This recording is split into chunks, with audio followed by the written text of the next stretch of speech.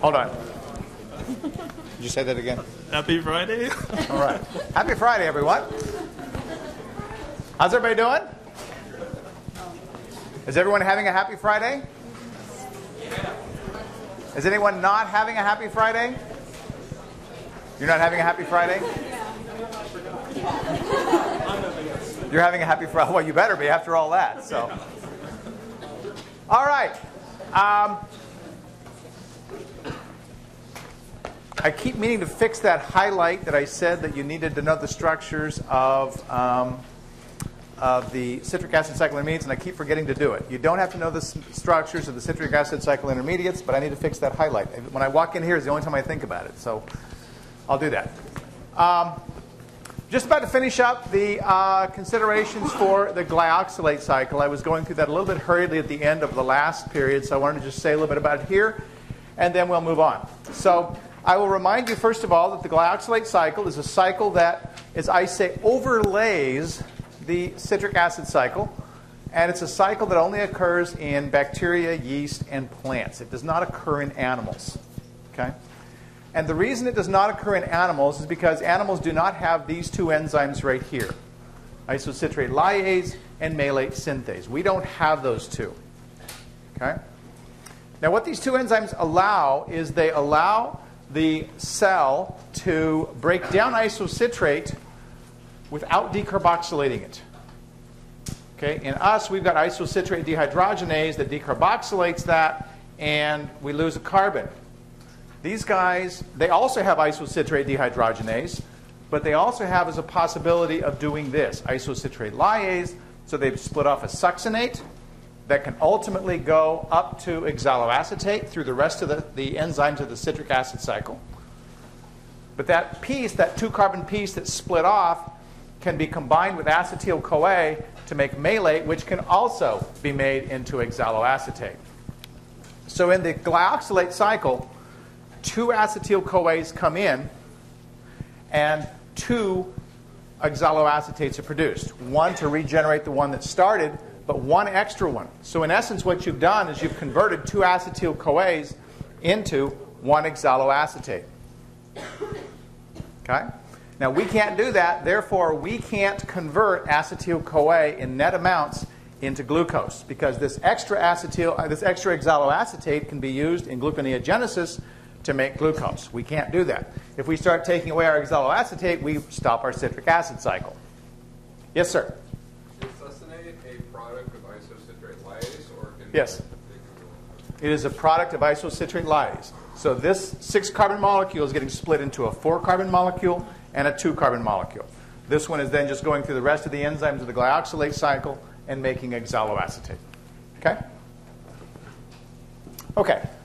Well, so what's the differences? I mean, is the only difference the fact that we are not decarboxylating? Why shouldn't we do this? Well, it turns out that there are other considerations here. If you remember when we had the isocitrate dehydrogenase, when it decarboxylated, it also produced NADH, right? Okay?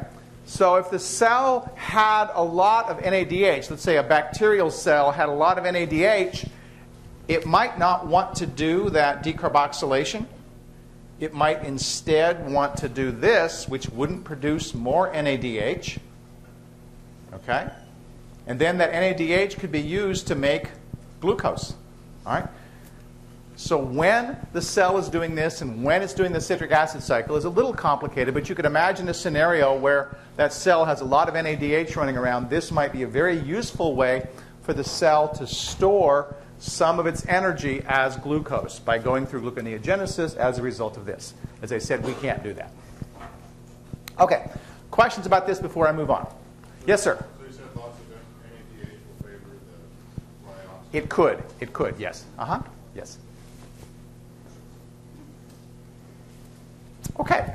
Good. So there we are with that. Let's turn our attention now to the next topic, and this one's fairly straightforward. It's a structural consideration relating to lipids and membranes.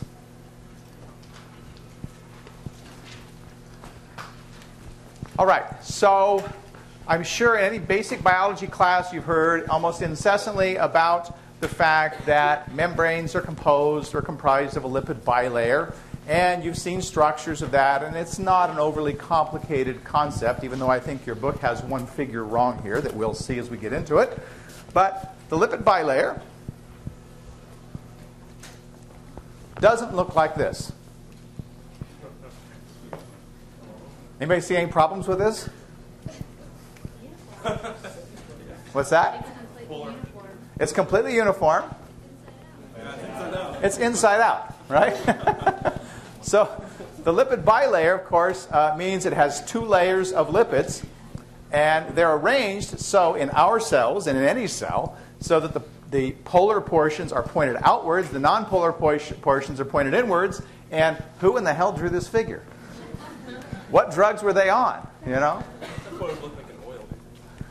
Yeah, if you put this in oil, that's probably what would happen, right? It would look like this in oil. But in any event, in the lipid bilayer of a cell that's not in oil, these polar head groups are pointed on the outside, the nonpolar tails are on the inside, because the nonpolar ends want to associate with each other, and the polar heads want to associate with water. That water will be on the outside of the cell and also on the inside of the cell. So that's why these guys are oriented the way that they're actually oriented. Okay, so you can ignore that figure in terms of the lipid bilayer. That's an electron micrograph of a lipid bilayer, which I won't go into here. By the way, almost any time we talk in this class about membranes, whether it's a cell membrane or it's an organelle membrane, we're talking about a lipid bilayer. Okay? All membranes have lipid bilayers.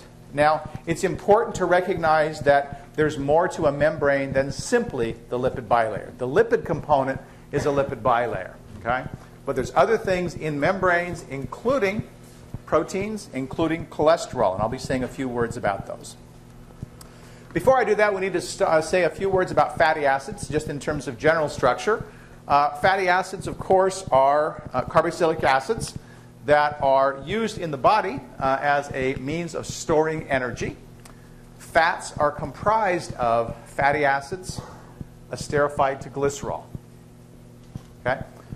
And we'll see structures of those later. The fatty acid components themselves can look like the guy on top, palmitate, which is what we call a saturated fatty acid.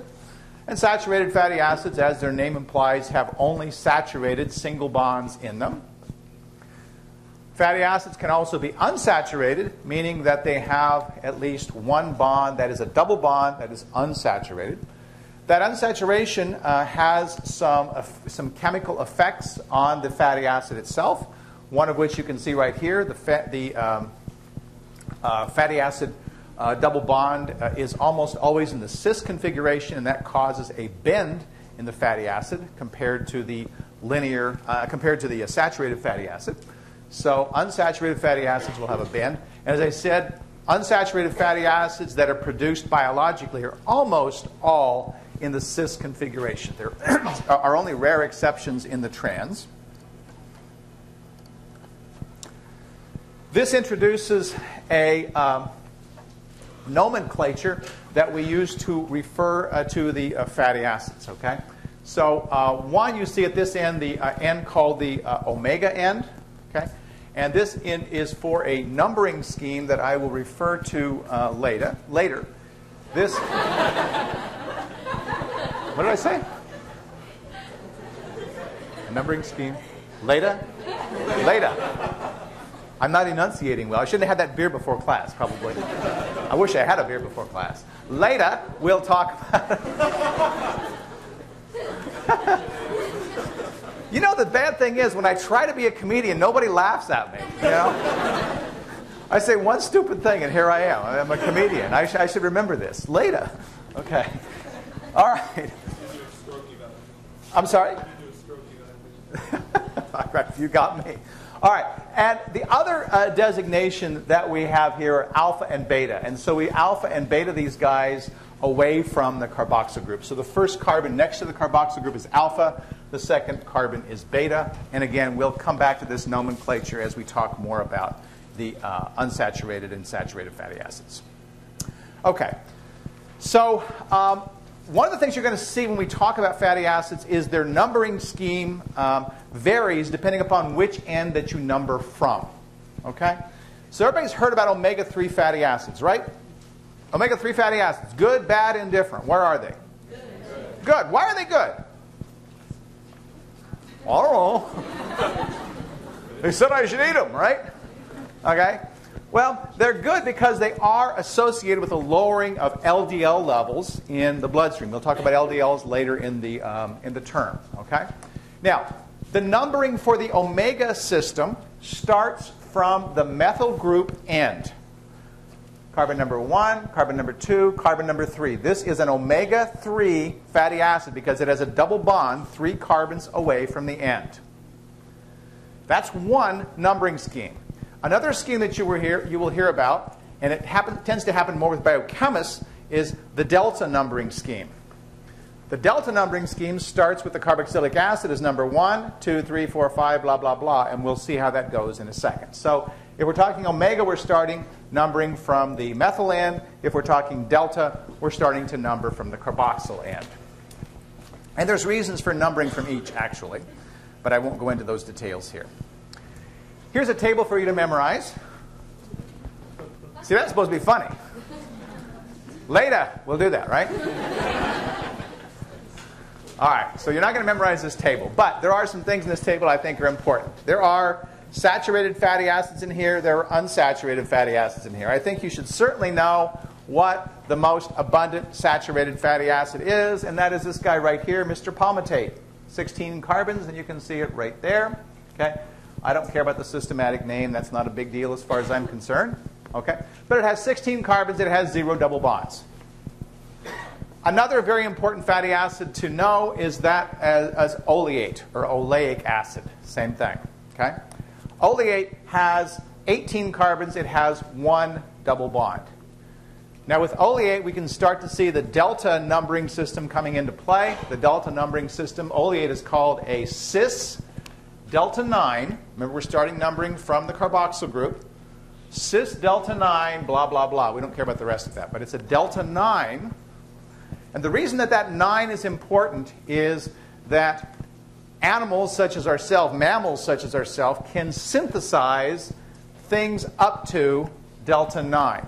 If we were to try to go to delta 11, our body can't synthesize a fatty acid that would have a position at carbon number 11. But our body needs fatty acids that have double bonds at position number 11. That means, therefore, that those fatty acids which we can't make, we have to have in our diet, and those are known as essential fatty acids. So essential fatty acids in mammals will be any fatty acids that have double bonds beyond position delta 9, like delta 11, delta 13, delta 15, etc. Stephanie. How can we all know about omega fatty acids, not delta fatty acids? Well, it depends on how far you number from the end. So the general nomenclature is they start numbering from the methyl end, but that also varies with how far you are from the carboxyl. So what if you have a long fatty acid versus a short? The numbering changes. So the numbering is relative to the carboxyl for the, I'm not answering your question very well. The numbering is from the carboxyl, okay, for delta because that tells us whether or not it's an essential fatty acid. I can't tell from the omega if it's an essential or not. Okay? Okay. Now that I've totally confused you. Yes, sir? Did you say we, like mammals, can't? That's right. Pass, but like omega-3 comes from fish, so that's not a mammal. That's not a mammal. They can? Yeah. Okay. Yeah. All right. And that's important. It's a very important point. So fish can do this. Fish are not mammals, and fish can make these. And as we'll see, that's important that they can make them because they need them. They need them even more than we do. Okay. So there's a couple of important fatty acids. All right. Well, fatty acids, as I said, are found in fats, but fats are not part of the lipid bilayer. Okay? Instead, we have what are called phospholipids, and which things that I prefer to call glycerophospholipids, that are components of the lipid bilayer. They're related to fats. If I had a fat, I would have a glycerol backbone. I would have fatty acid, fatty acid, fatty acid. That would be what a fat is. Well, that wouldn't have a polar head if I did that.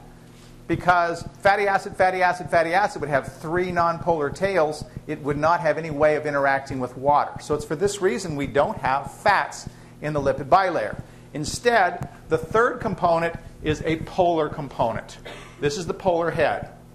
The polar head in glycerophospholipids, as the name tells you, will always have a phosphate in it. Okay? So a glycerophospholipid will always have a phosphate in it. And frequently, that phosphate will be linked to something else. Okay? Frequently, it'll be linked to something else. Now, let's say for the moment it's not linked to something else. Let's say I had glycerol, fatty acid, phosphate. If I had nothing else out here, what I would have is a molecule that we know as phosphatidic acid. PHOSPHATIDIC.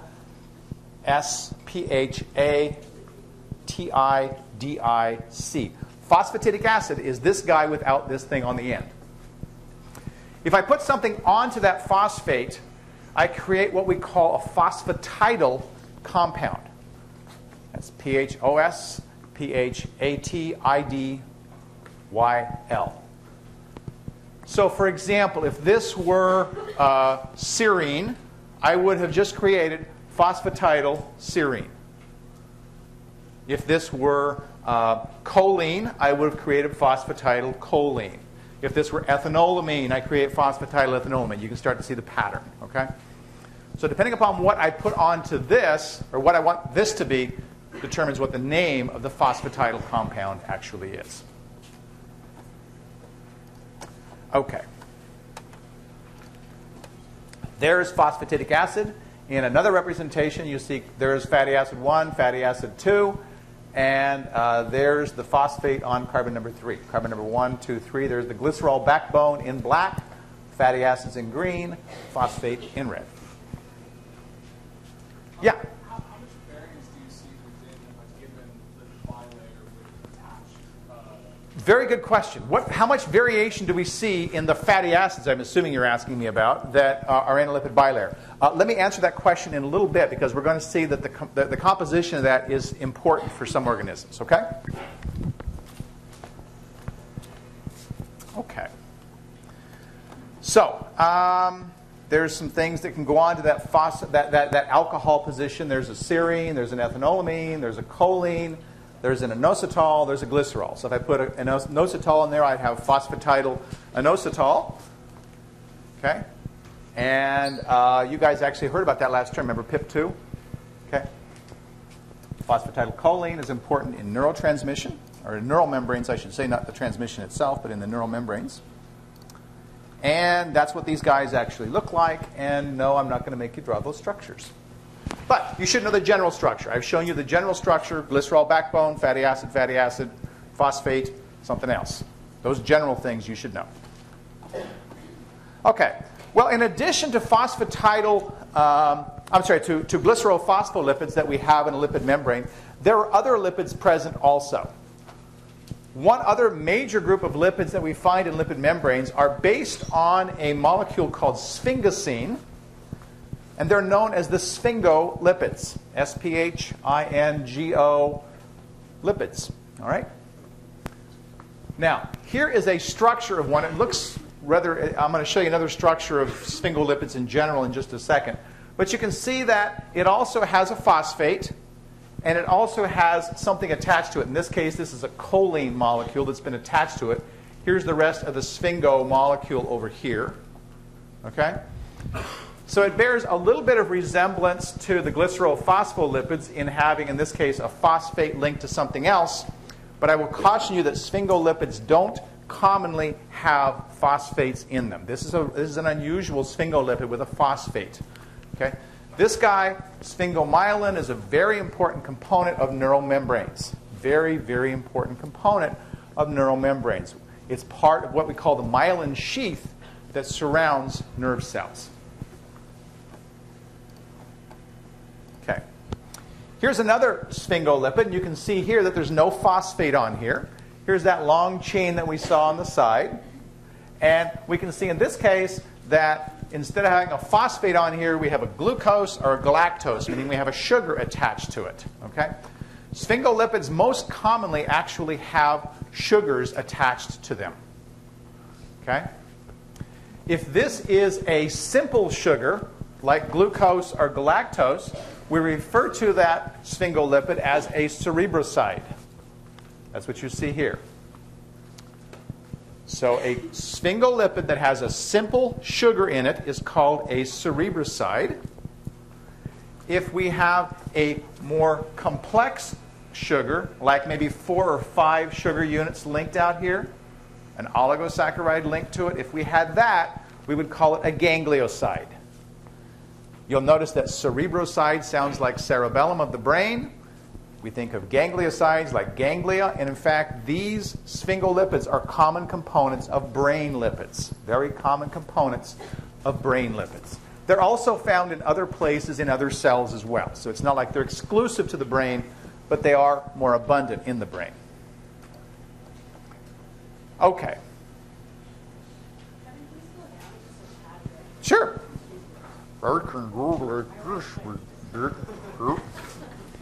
Yes, I'll let you catch up. How about that?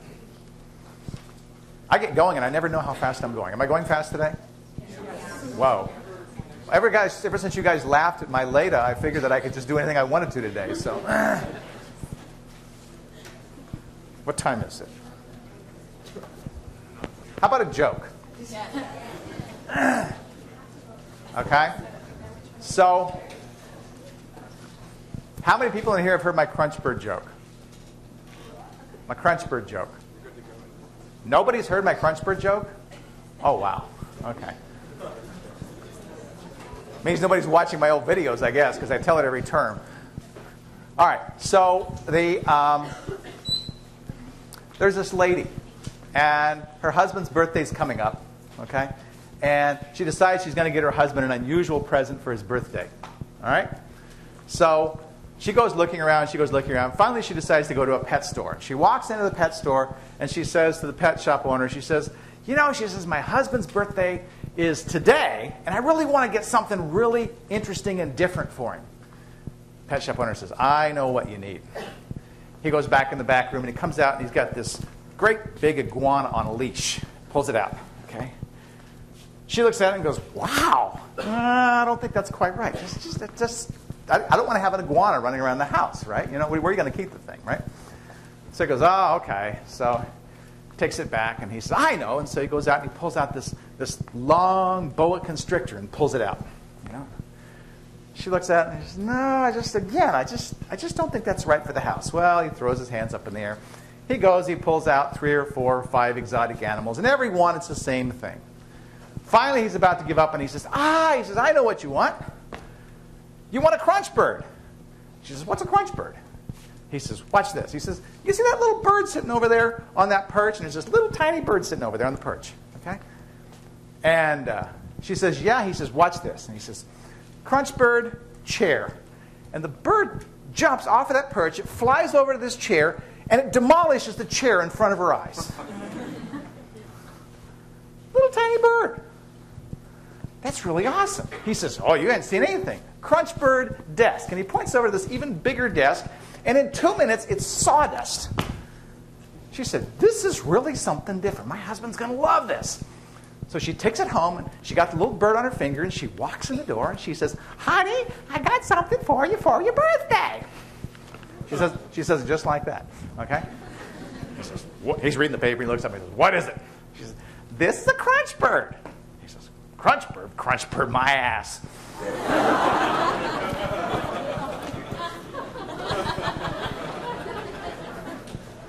You see that.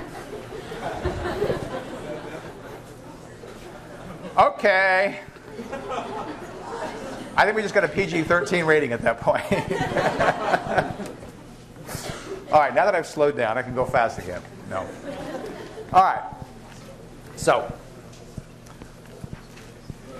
glycerophospholipids and sphingolipids are not the only lipids we find in membranes. Okay? There is one fairly nonpolar compound we find in membranes, and it may surprise you, and it's cholesterol. And cholesterol has a structure that looks like this. And as you look at this, you can see that there's not a lot of different things that can associate with water. In fact, there's only one tiny component right here. You could probably imagine that this is sticking outwards, associating with water, and in fact, that's what it does. But cholesterol has some unusual properties in membranes. We don't fully understand all of them, but I'll tell you that cholesterol is a very important thing for membranes. One of the reasons that our body makes cholesterol is not to kill us. Okay? Believe it or not, it makes cholesterol because our membranes need it, and I hope to show you how and why that's important in a bit. Okay? I'll give you a surprising statistic. A surprising statistic is that cholesterol is very abundant in your brain. Okay?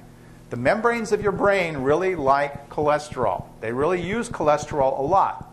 In fact, if you take brain and you dry it down, which you can really do after you listen to a few of my lectures, you take brain and you dry it down, 14% of the weight of brain, of dried brain, is cholesterol. That's an astonishing amount of cholesterol. So it gives you an idea. I guess it depends on the size of your brain too, though, right? So, but it gives you an idea about why the body is making cholesterol. It's clearly there for a reason. It's clearly there because our body needs it. What we're going to see is that cholesterol actually affects the way that a membrane is fluid or not fluid. Okay? And I'll show you that in just a moment. What do you think that is? Oh, you read the thing. But I mean, that's not an archean. That's actually a thermal vent in Yellowstone. Okay? It's a very nasty environment. And nasty environments like this are where we find the archaebacteria, known as the archeans. Okay? They are in very caustic, very hostile environments. And when we look at their membranes, we discover that they have some different properties of the lipids that they contain compared to our membranes. Okay? One is it's a lot hotter, but more importantly for our purposes is that it is actually an environment that is very acidic frequently. So when we look at archeans that live in acidic environments, what we discover is that they do not have the same bond between the glycerol backbone and the fatty acids that we do. Does anybody see the difference? The difference is that we have a carboxylic acid, that is, we have an ester bond here. They have ether bonds here. That appears to protect these guys from getting hydrolyzed in the acidic environments in which the cells live. So archeans actually have a different linkage for their fatty acids to the glycerol backbone compared to other cells. What you begin to see now, getting back to the question that was asked just a little bit earlier about how membrane composition may change as a result of the environment in which lipids exist. Okay? All right, let me just, actually, that's a good one to make another point. I'll make this point, then I'll get to what I was going to say. If we look at these, we see that even though those chemical structures that we saw, for example, for the glycerophospholipids, an example on the top, or the sphingolipid, an example here, or the archaeolipids down here, all right, they all have the same general structure. They have a long nonpolar end, a long nonpolar end, a long nonpolar end, and a polar head group. So at a first approximation, they don't look that different from each other. Okay? That's an important thing because they've all got to coexist in the same environment of the lipid bilayer. We frequently shorthand these guys by showing them they have two nonpolar tails and one polar head. That is a simplification, and I'll just leave that at that. Okay? And what did I want? Where's my thing I wanted to go to? Okay, so I'm going to jump, because it's actually relevant to what I'm talking about here. I'm going to jump down to the phase transition, okay, under further characterization here. I'm going to this figure right here. This is relevant for the composition. Maybe I should change it on the links next time I do this lecture. But this is important for understanding the composition of lipid membranes, lipid bilayers. All right? What is this showing us? Well, imagine, if you will, that, let's say I'm studying a fatty acid. Okay? If I'm studying a fatty acid, I can think of some chemical properties of the fatty acid, right? The fatty acid would have a melting temperature. It would have a boiling temperature. It would have all kinds of various chemical properties associated with it. For the moment, I want to think about melting temperature. A fatty acid, if I take it, is going to have a certain temperature at which it becomes solid. And when I heat it up, it's going to have a temperature at which it becomes more liquid, right? Like any other compound would have. Well, fatty acid properties in terms of their ability to be liquid versus solid are related to their saturation. The more saturated they are, the higher their melting temperature. The more saturated they are, the higher their melting temperature. This is also true of the lipid bilayers that contain them. Okay? So just like as the fatty acids have a higher melting temperature when they're saturated, lipid bilayers that have more saturated fatty acids in them will have a higher, we don't call it melting temperature, we call it a transition temperature, but it's essentially the same thing, place where they become more fluid. All right? If we want something to be more fluid at a lower temperature, we have two choices. One is we can make it more unsaturated, meaning it has more fatty acids with more double bonds,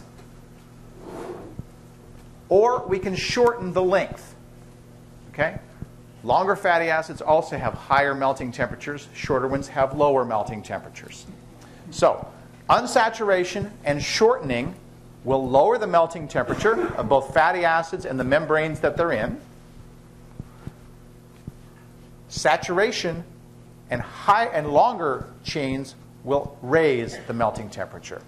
Now, this becomes very important for organisms that live in fairly cold environments. Okay? A really good example is our fish. Is fish our fish? Okay? Because what I'm talking about, singular or plural. But the point is that fish live out in the ocean where the temperature is fairly chilly. If you fall into the ocean off the Pacific coast, you've got maybe an hour, maybe less than that, to get out before you die of hypothermia. Well, if fish had that happen, they would have to have a very short life cycle. Okay? Some fish live in water where the temperature is below 32 degrees Fahrenheit. It's not solid because there's enough salt in the water to keep that from actually freezing, but the animal has to exist there. Their membranes have to be fluid. If their membranes start to solidify, those cells will not function properly. The organism will die.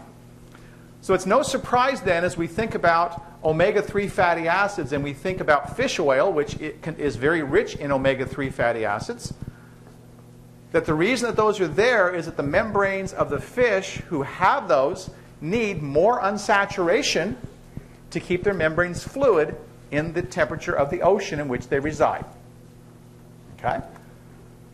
So that unsaturation is important for keeping those fish membranes fluid. Make sense?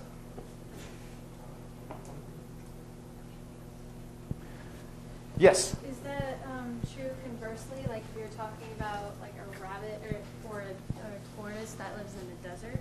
Okay, is it true that the warmer the environment is, the more saturated it will be and the longer the fatty acids? And in general, that's true, but it gets a little confusing. And one of the reasons it gets confusing is warm-blooded animals like us, for example, I think, okay, well, Eskimos, maybe they've got really longer chain fatty acids than we do in their membranes, and they might to a limited extent in their skin, okay, because it's exposed to the environment, but things internal won't need that because their temperature is fairly constant below there. So it's a little bit more confusing, and I'm giving you some simplifications here relative to fish and so forth, but you see how that would be a consideration. Okay, other questions? Okay, so that's how the fluidity of the membrane is related to the composition of the things that are found in it. How am I doing on time? Okay. Actually, that was the other thing I was going to do. Yes, I'm sorry. Thank you for reminding me. In fact, if I look at the, if I go back here, I look at this transition, okay? That's, in fact, why I put this up here, so I was going to tell you about that. When I put this up here, it's called the TM. It's called the transition temperature. You'll probably think of it as the melting temperature, and that's fine if you want to think about it that way too, okay? The melting temperature or the transition temperature is halfway across the transition point. Down here, we're mostly solid. Up here, we're mostly liquid. So we're thinking of melting. When we melt something, we have things that transition from solid to liquid. This temperature at which this transition occurs is right here. What cholesterol does, okay, is it will widen that transition temperature. Okay? So instead of having this go up and go up steeply, this will come up and it will make that transition temperature longer and flatter. Okay? That appears to have some function in terms of utility for the cell. I can't tell you what that function is, but it's clear that the body is regulating that so that that transition temperature is there over a longer period of time. It may give more flexibility to cells as a result of having a longer transition temperature, but beyond that, there's not a lot that's known about that. Okay? All right. Let's go back, and thank you for reminding me to do that, too. All right. Well, let's think about the importance of a lipid bilayer. Why is it a lipid bilayer? Why don't we have lipid monolayers? All right. Well, monolayers don't make sense in a couple of ways because, first of all, we would only have one end that's polar, the other end that's nonpolar. That wouldn't do any good. And the other is if we take something that has a tail that's nonpolar like this guy and a head that's polar here, you'll notice schematically this is different than what I showed you before for the glycerophospholipids. The glycerophospholipids and the sphingolipids I showed as having two of these tails. What you see here is what happens with a detergent. A detergent has a polar end and one tail. That's all it is. A detergent is you take a fatty acid, you put a phosphate on the end of it, and you've got a detergent. Okay? Detergents will not spontaneously form bilayers. They will not. They will form what are called micelles, which is what you see on the screen. And the reason they form micelles is because they can. Meaning that they don't have two tails sticking out here, which what the two tails do is they cause everything to flatten out. With a single tail hanging off here, they can bunch up like this and associate with themselves in this way. Okay? So they're not forming a bilayer. Micelles are basically balls of polar outsides and nonpolar insides. The way that detergents work to remove grease is the grease gets captured in here where it's very nonpolar. It likes this environment. It gets picked up by this micelle and solubilized. That's how soap or detergent solubilizes grease. Okay? If we put a second tail hanging off of there, it can't any longer form a micelle. It is actually physically precluded from that happening. Now, the beauty of that is if you take things like glycerophospholipids and you put them in water and you shake them up, they will spontaneously form bilayers. They'll form in 3 dimensions all the way around, so you can imagine they're like a membrane surrounding a cell. They will spontaneously do that. That turns out to be very, very useful for delivery of certain medicines. Okay? Let me show you how we use that. Okay? Blah, blah. When we do this artificially, we create something called a liposome. Okay? So a liposome is something that's man-made. I've taken a bunch of glycerophospholipids, I've dumped them into water, I've shaken it up, and when I shake it up, what happens is this will spontaneously form a lipid bilayer. That lipid bilayer will form an enclosure very much like a cell would have. So if this were a cell, this would be the cytoplasm in here. This would be an exaggerated lipid bilayer out here. All right? Everybody understand that? This structure will spontaneously form if I shake it up. But why is that important? Well, you'll see why that's important in just a second. Because if I do that, let's imagine I've got a drug I want to get into cells. But the drug doesn't cross the membrane very readily. Many compounds will not cross the lipid bilayer by themselves very readily. Well, if your drug has to get into the cell to kill the cell or do something to the cell, you can't get it in, you're stuck. All right? Well, one of the ways that you get drugs into cells that wouldn't otherwise get into there is by using what are called liposomes. Liposomes are made very much in the way in which I just described to you. I take a glycerophospholipid mixture, I put it into water, and I put the drug, or in this case, this is just an amino acid, but I put the drug into the same solution. I take and I shake it up or sonicate it, and what happens is that lipid bilayer will spontaneously form, and it will encase some of those molecules of the drug inside of it. Okay? So I've created little artificial cells. These little artificial cells, when I mix them with the lipid bilayer of your cells, will fuse and deposit the contents into the cell. It's a very nice way of delivering things into cells that wouldn't otherwise get into cells. Okay? So liposomes are very powerful tools for delivering things into cells that would not otherwise get there. Shannon? Do you have a way to direct these liposomes towards certain cells? Good question. Do you have a way to direct this into, say, cancer cells or something like that? And that's not an easy thing to do. No. One of the problems with doing this with liposomes is it's going to go to a lot of places that you may not want it to go. You want to say, okay, I want to kill a cancer cell. What I want to do is kill a cancer cell. Well, what if I'm killing half of my regular cells in the process of doing that? So there are some tricks that people can use, but it's not as selective as you would like it to be. Yep. Yes, sir? That's a good question. What are some drugs that use it? And I don't know off the top of my head some that do. I know that some that I know of many that are done in the laboratory. There's a class of drugs called morpholinos that are actually they were invented here in Corvallis. To function, they have to get across the lipid membrane, and for a long time they were experimenting with using liposomes, getting them across the cell membrane. So that's one I can give you an example for. Others I don't know off the top of my head. Okay. Polarity measures. Nah, we don't care about that. Permeability. All right. Permeability of lipid bilayers is surprisingly, let me back up and say that the right way. Lipid bilayers are surprisingly impermeable to most substances. Most substances do not cross the lipid bilayer very readily all by themselves. That's very important because the cell is protected from its environment. Things can't just come in and do their thing, which is good, but it's also bad if the cell has to eat. How does the cell get nutrients? How does the cell get sugar and so forth across the membrane? Well, we can see here, this is a measure of how permeable various things are across the membrane.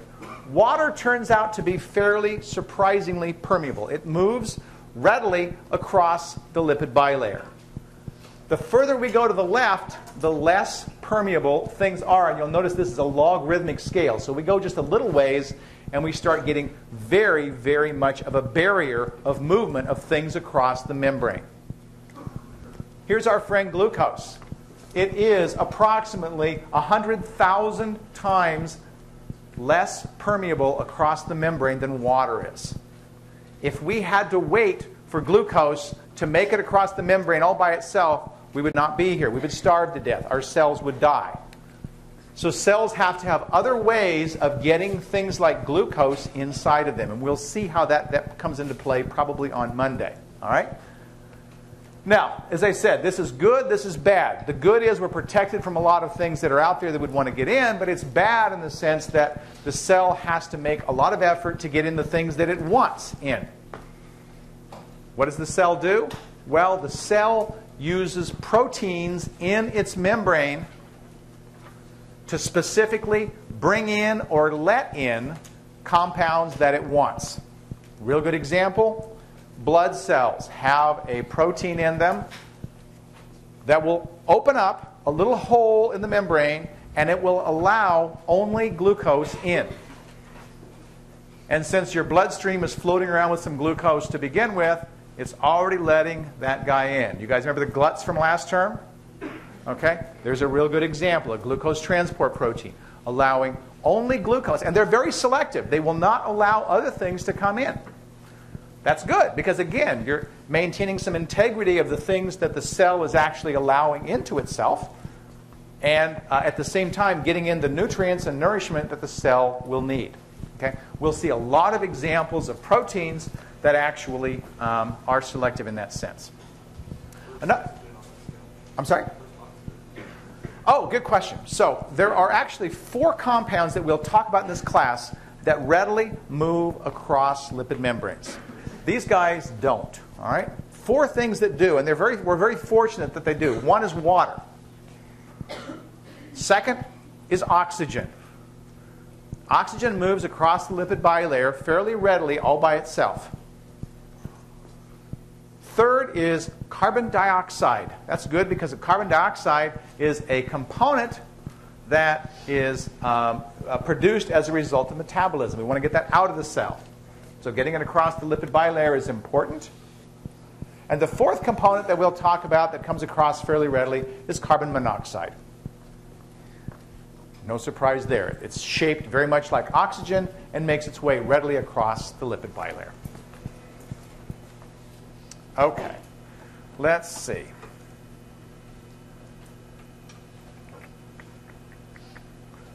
Think if there's anything else I want to tell you here. What else do I have on time? I've got a couple minutes. All right, I'm going to skip over some things. Actually, no, I won't. I won't skip over that. I'll give you another example. Let me think. I'm behind. Otherwise, I would just say, let's call it a day. Oh, let's call it a day. Hell.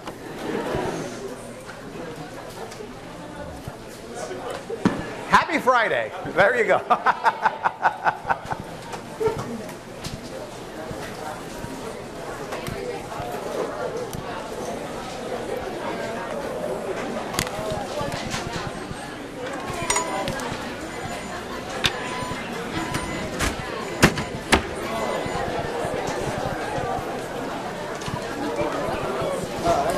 About Oh, I'm sorry. saturated. Sure, come on up. All right. What's up? So when they're the reason why saturated fatty acids are tightly packed with more hydrogen bonds, they can get closer together. No, so there's no hydrogen bonds unless you have hydroxyl groups. There's no hydrogen bonds that are there. Why is it that they're able to pack? They tightly pack because they're flexible enough to stretch out. Okay. When you put that cis bond in there, you all of a sudden have imposed a bend in that. And I didn't show you a bend in there, but that bend actually does not allow it to flatten out. And that's the difference. All right, thank okay? you. How you doing?